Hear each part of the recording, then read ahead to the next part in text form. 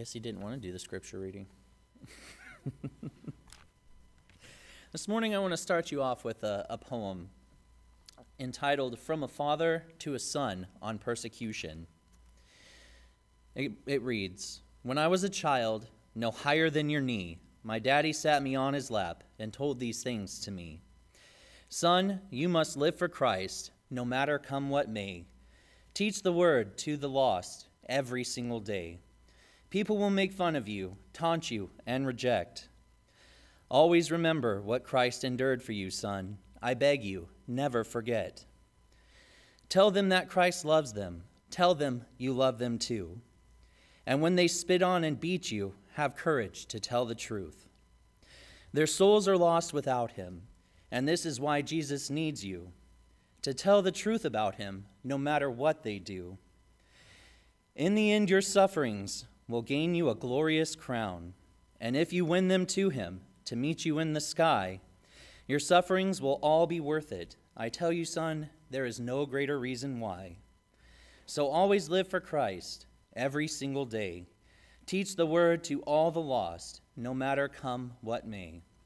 This morning I want to speak to you about our comfort in suffering. Turn with me, if you will, to 2 Corinthians chapter 1, verses 3 through 5. 2 Corinthians chapter 1, verses 3 through 5.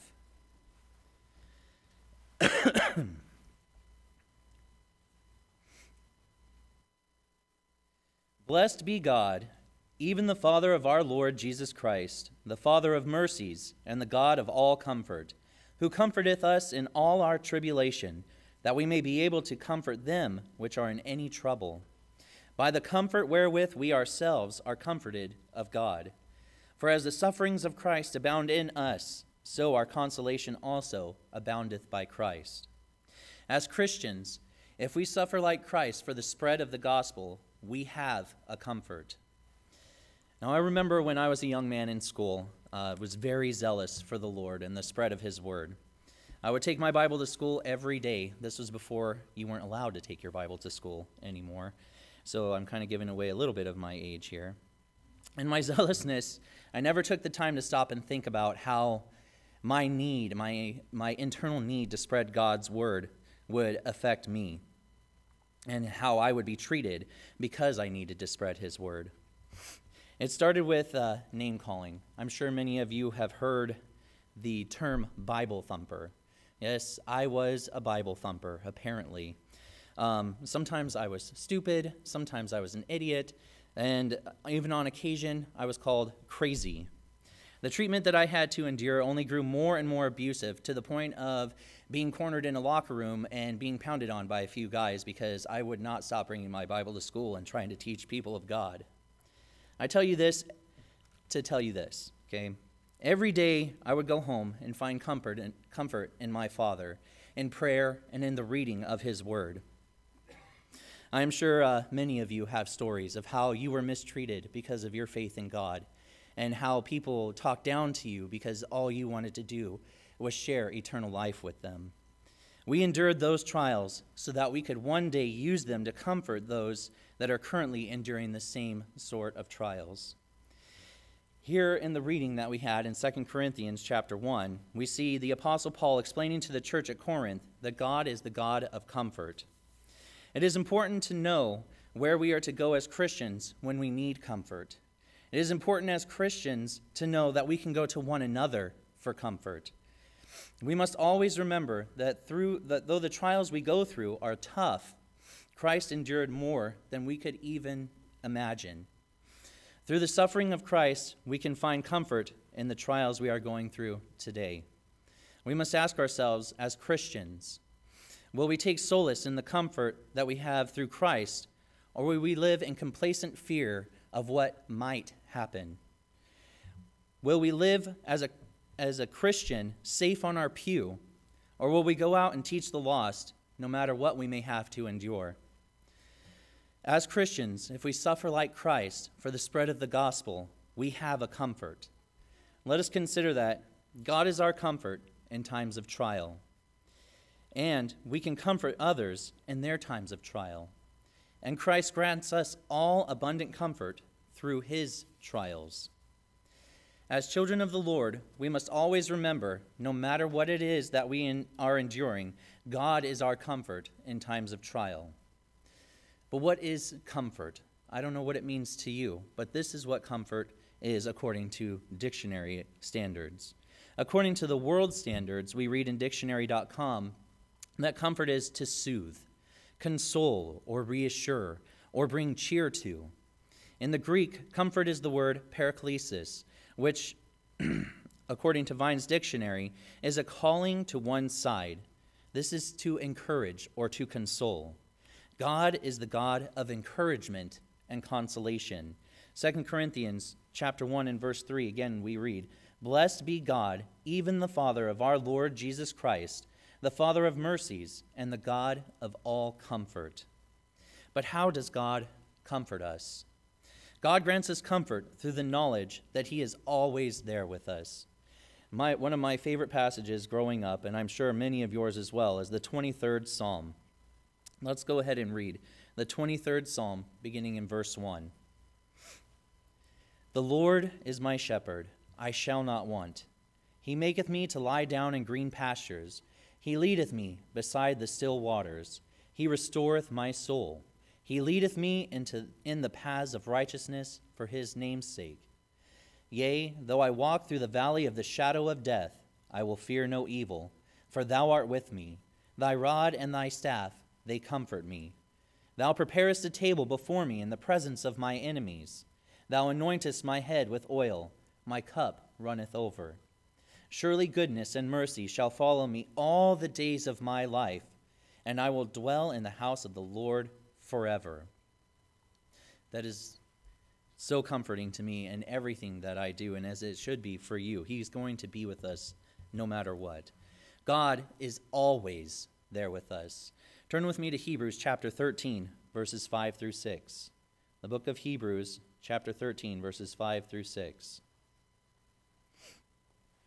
5 and 6.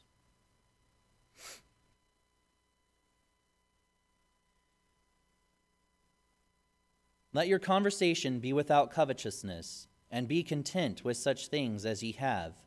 For he hath said, I will never leave thee, nor forsake thee. So that we may boldly say, The Lord is my helper, and I will not fear what man shall do unto me."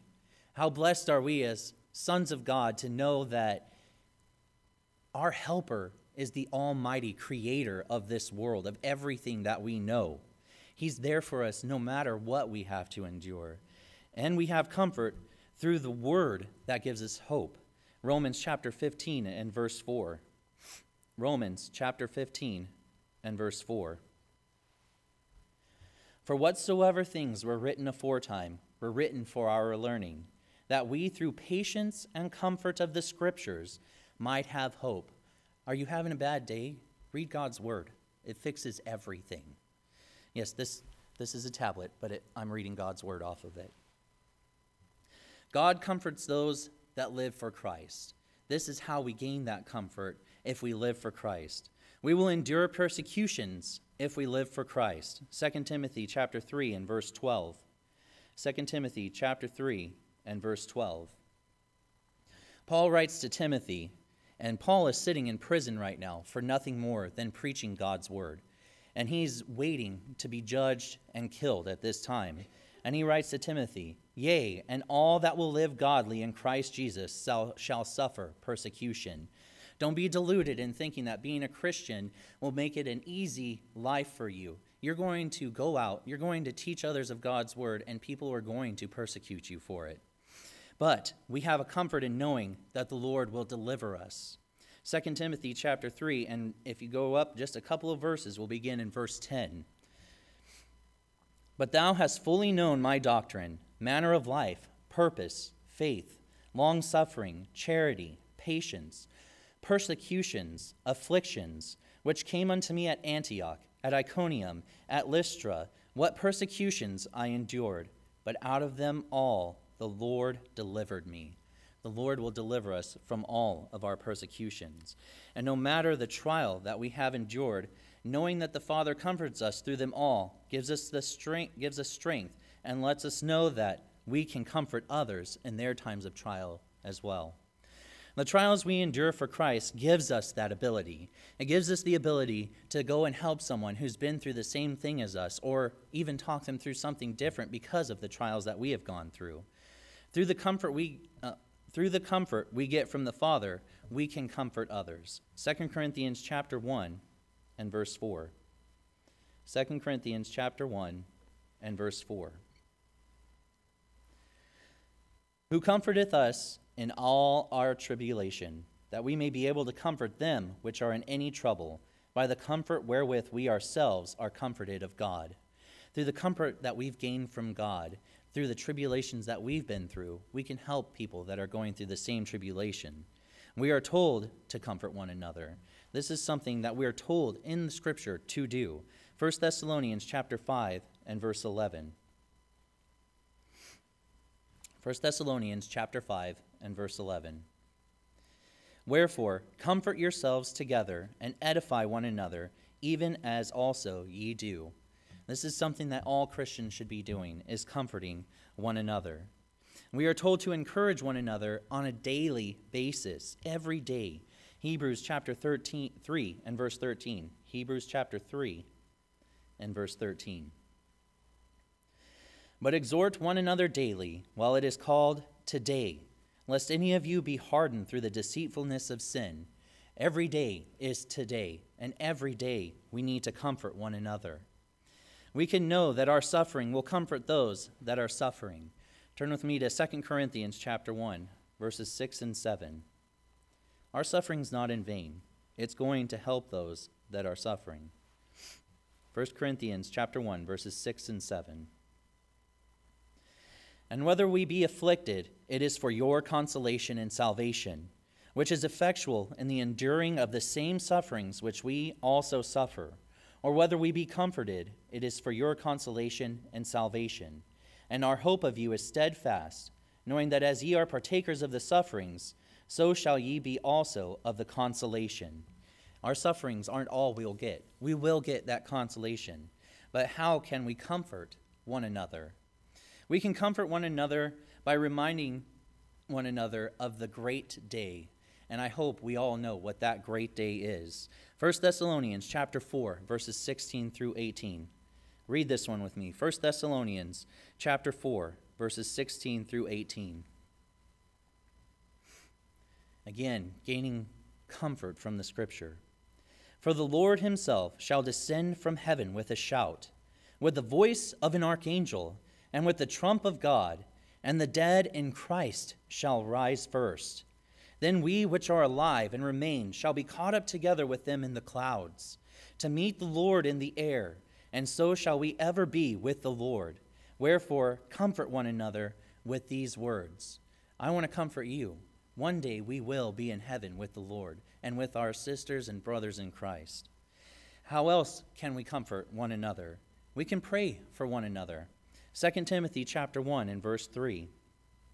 Paul writes to Timothy, 2 Timothy chapter 1 and verse 3. I thank God, whom I serve from my forefathers with pure conscience, that without ceasing I have remembrance of thee in my prayers night and day. How comforting it is to know that someone is praying for you every single day. My family and I, we thank God every day for the congregation here because we know that we're in your prayers every single day, helping us to get through school, helping us with the trials that we're going through with the sickness of our son. It's a blessing and a comfort to know that that is coming from my brothers and sisters here. We can also gain comfort through love, give comfort through love. Philemon, verse 3 through 7. Almost said chapter. There is no chapters in Philemon. Philemon, verses 3 through 7. Grace to you and peace from God our Father and the Lord Jesus Christ. I thank my God, making mention of thee always in my prayers. There's that prayer again. Hearing of thy love and faith, which thou hast toward the Lord Jesus and toward all saints, that the communication of thy faith may become effectual by the acknowledging of every good thing which is in you in Christ Jesus. For we have great joy and consolation in thy love, because the bowels of the saints are refreshed by thee, brother. Just knowing of their love can give us consolation and comfort. Just knowing that you love me gives me consolation and comfort no matter what I must go through. We can comfort with a good word. Proverbs chapter 12 and verse 25. Proverbs chapter 12 and verse 25.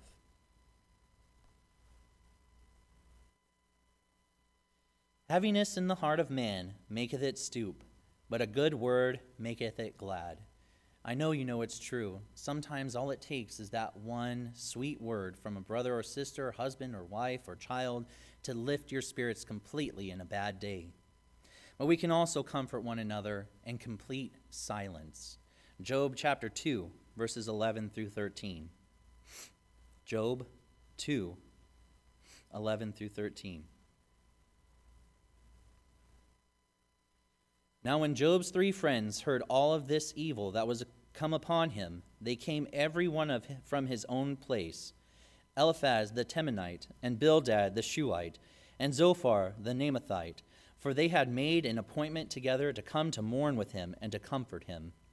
And when they lifted up their eyes afar off and knew him not, they lifted up their voice and wept, and they rent every one his mantle, and sprinkled dust upon their heads toward heaven. So they sat down with him upon the ground 7 days and 7 nights, and none spoke a word unto him, for they saw that his grief was very great. It is important sometimes just to sit and be with someone. You don't need to say anything. Just being there can be a comfort. The Father comforts us in our times of trial, and in turn we can comfort others in their times of trial. But Christ grants us all abundant comfort through his trials. Christ suffered greatly for every single one of us, Christian and non-Christian. He suffered for all of us. But to understand completely his suffering, we must first understand that Jesus Christ is God. Turn with me to John chapter 1, verses 1 through 3. John chapter 1, verses 1 through 3. In the beginning was the Word, and the Word was with God, and the Word was God. The same was in the beginning with God. All things were made by him, and without him without him was not anything made that was made. Without Christ, nothing was made. And verse 14 states, And the Word was made flesh, and dwelt among us, and we beheld his glory. The glory is of the only begotten of the Father, full of grace and truth. Jesus sacrificed a lot for us, more than we could ever even imagine. Turn with me to Philippians chapter 2, verses 5 through 8. Philippians chapter 2, verses 5 through 8.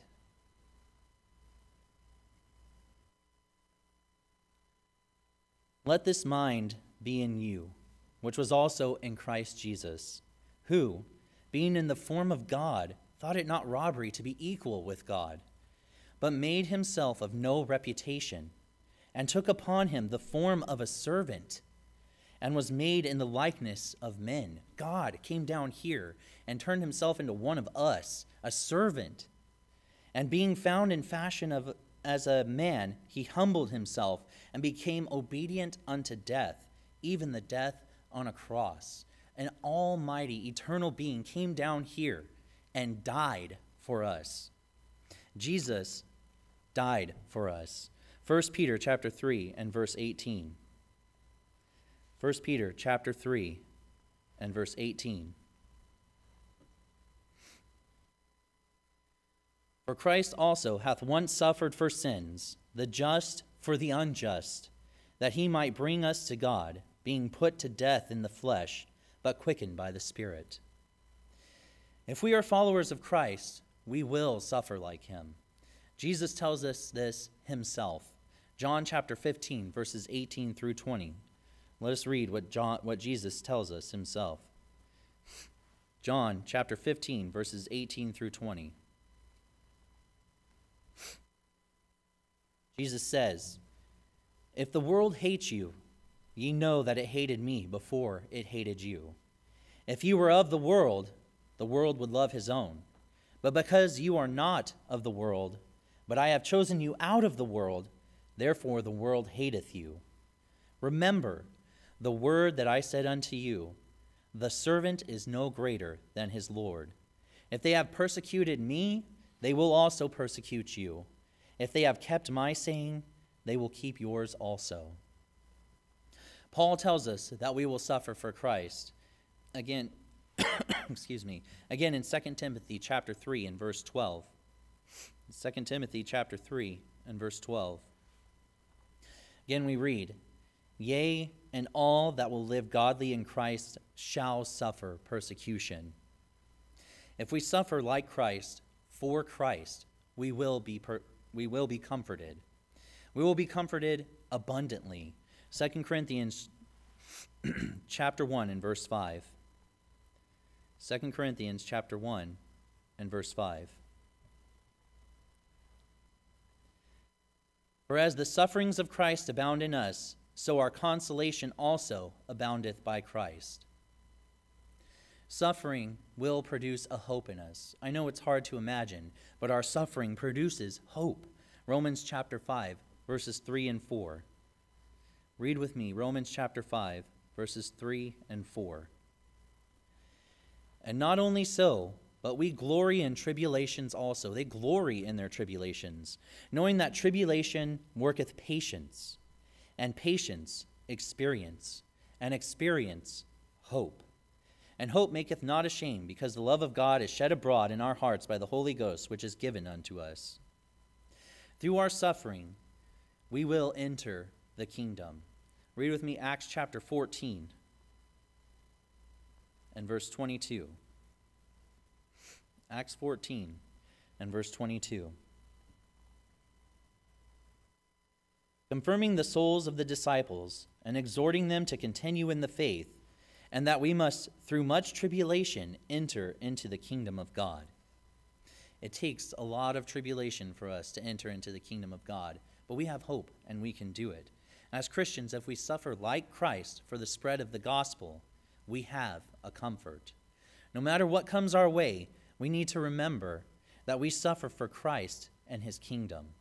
We can know that God will comfort us in our times of trial.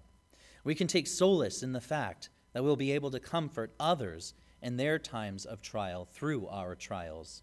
We can know that Christ will grant us all abundant comfort in our trials through the fact that he himself endured trials.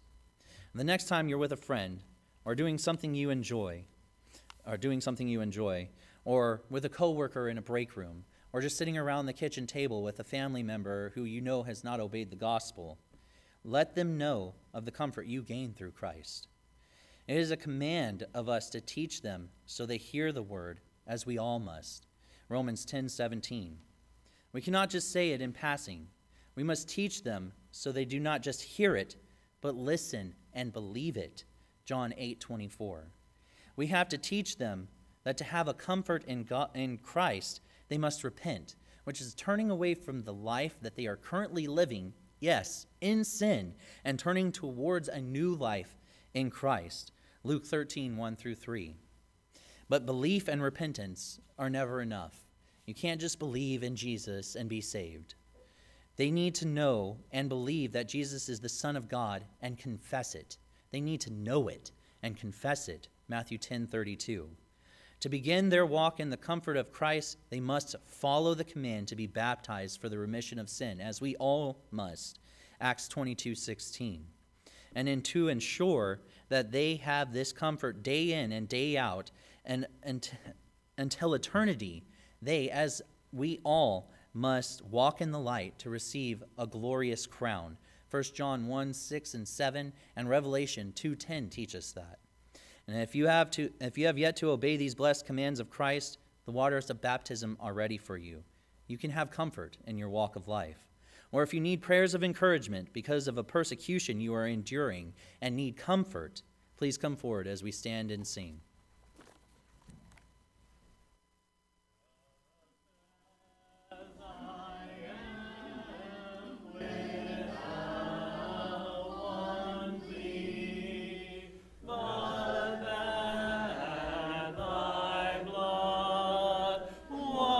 Shed for for me, and that thou